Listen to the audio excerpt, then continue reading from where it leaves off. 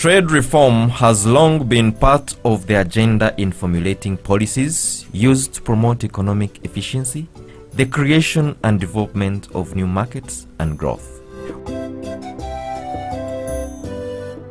On December 7, 2013, the World Trade Organization in its history came up with an international trade deal which is viewed as the biggest landmark in the history of the World Trade Organization.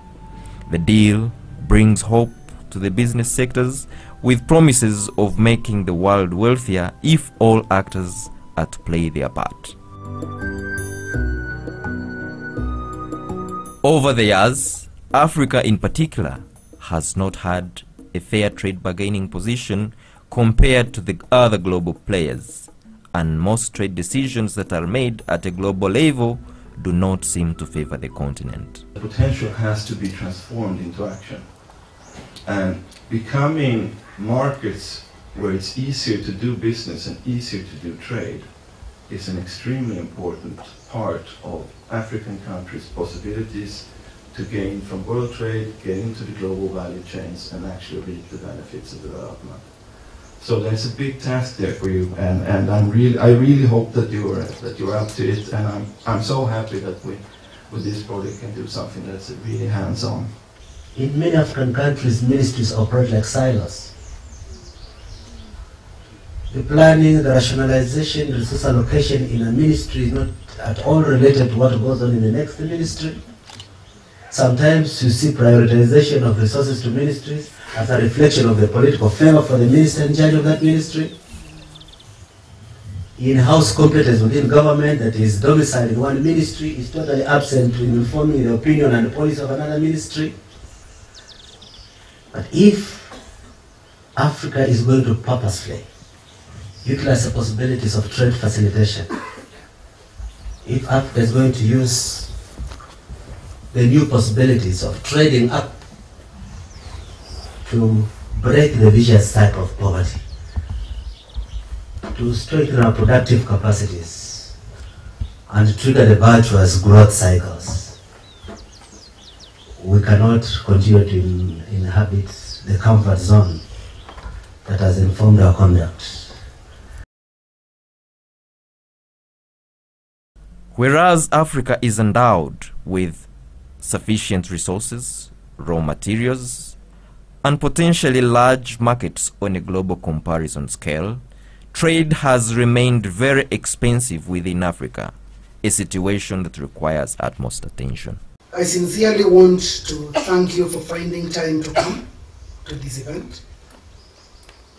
It shows the importance we all attach to the work that Trapca is doing for least developing countries and low-income countries in Africa. Trade facilitation is an old concept because people have always traded as long as there's been civilization, and it's basically the way goods and services flow and how they're regulated and how people agree to regulate trade among themselves and let it flow without hindrances. But obviously, that's, I think, the simplistic way of looking at it, because trade facilitation is also complex depending on the relationships for those who are big importers and those who are big exporters. But trade to happen, there needs to be trade facilitation, and sometimes it's basically been looked at the customs facilitation, but there is also the concept that trade facilitation should be broader than that, including all the agencies that are involved in trade and relationships. It still covers the infrastructure that supports the entire architecture of exports and imports. So depending on the school you're coming from, it can be just as simple as customs administration, but it can also be as complex as looking at the entire infrastructure and architecture about trade and the flows. A trader needs to know you will not just wake up from your own country and go to another country and just start trading. there are processes, there are documents, and there are systems that one goes through.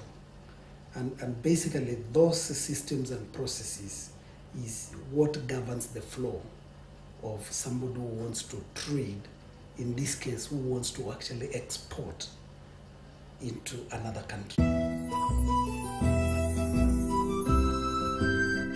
It is from this that the East and Southern Africa Management Institute's Trade Policy Training Center in Africa, Trapca, conceived a program aimed at building capacity in trade facilitation in low-developed countries, not only aimed at facilitating trade, but also enhancing the competitiveness of developing countries in international trade.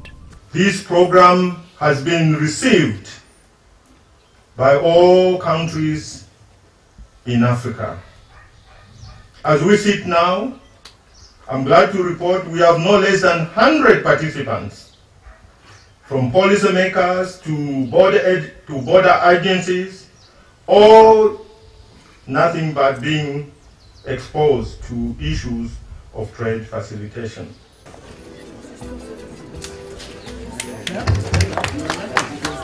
All right, please.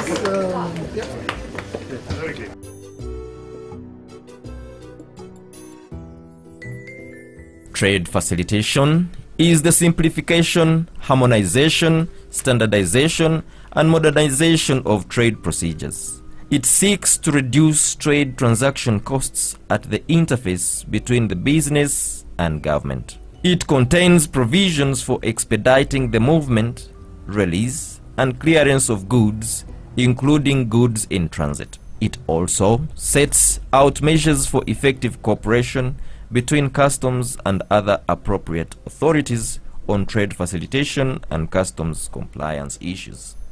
This facility comes at an appropriate time in this narrative. Important, first, because you have the possibility of seeing what is it that has been making our trade not a sufficient instrument for development. You have heard the statistics for the cost of transporting goods. When I was trade minister in Kenya, I knew that it was less than 1/5 the cost of importing a 20-foot container of cotton from Bukoba. Is it Bukoba, the cotton growing area? No, Mwanza. Yeah, it was 5 times more expensive to get it from there to Nairobi than to get it from India. Some things have been done, some things have improved. We should not only look at what has been impossible. The ability of Kenya and Uganda to reduce the turnaround time for a container from Mombasa to Kampala from 48 days to 5 days, 4 days, demonstrates that it is possible to do it. But it also makes another statement that I've been saying very many times, which is infrastructure without the software to run on it is a waste of public resource. The Economic Commission for Africa argues that this can only happen if we have complementary trade facilitation measures.